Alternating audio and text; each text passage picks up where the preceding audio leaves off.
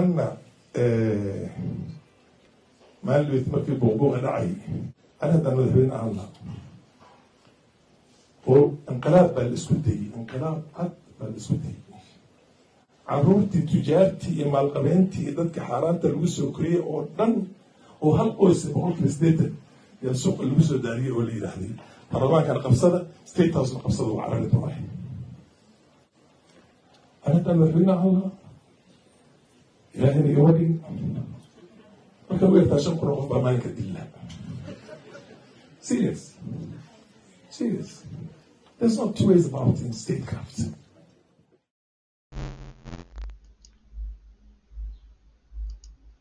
This country, Kenya, when the riots happened recently, if I was president, this was an attempted coup,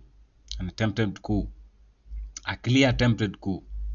Kids of wealthy business owners, wealthy parents, and kids raised in the ill-gotten wealth, 80% from only one tribe, were dropped off in downtown and told to riot to take over State House and Parliament buildings. God forbid, if I was a Kenyan president, I would have slaughtered 5,000 of them daily. Reference to the Gen Z rioters. This is what Farah Maalim, the former speaker, deputy speaker in the parliament in the days of Kibaki. I believe we are doomed as a nation if we have been electing this kind of leaders into office. We are doomed. If these are the kind of leaders that we elect, because Farah Maalim did not find himself as an MP. He was elected by people. And so this is very unfortunate. The crop of leaders that we have, I think all of them must just leave the scene because we don't need them anymore. They are beginning now to, if you watch whatever they are speaking, they are the ones who are sparking the revolution. You see, I believe this government, it's the most rotten government I've ever seen, just from the president himself. They are very arrogant. They do not give a damn. They do not care about the future. They just care about themselves, you know. They do not care about the country also.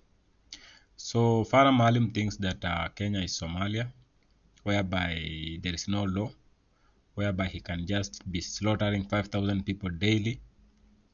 I mean, that statement is very unfortunate coming from a leader of his caliber.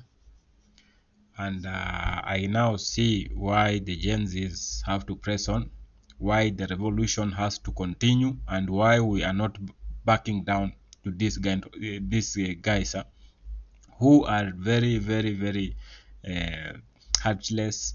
They do not care. They do not give. I mean, guys, we need to go back to the drawing board. The president has signed the IBC bill, and he has acceded to it, and we need a credible IBC whereby all these MPs will have to be shown the door.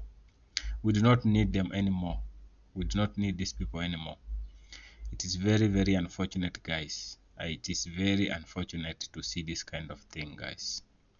I think if we ever have, I think this is not tribalism. If we will ever have a Somali president, I think Kenya will be a place whereby people will die and there will be a very big problem. So guys, in case you are watching this video for the first time, kindly subscribe and remember to like the video, and we will get you more things in store. Thank you for supporting us, and let's see you in the next video. And let me know in your comments below what you think about Farah Maalim and what he's speaking. Is it correct to say that you can be slaughtering 5,000 kids every day?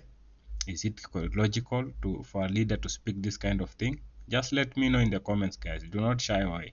Talk, speak yourself in the comments. That matters a lot. Let us see whatever you can do with this kind of government. Thank you so much.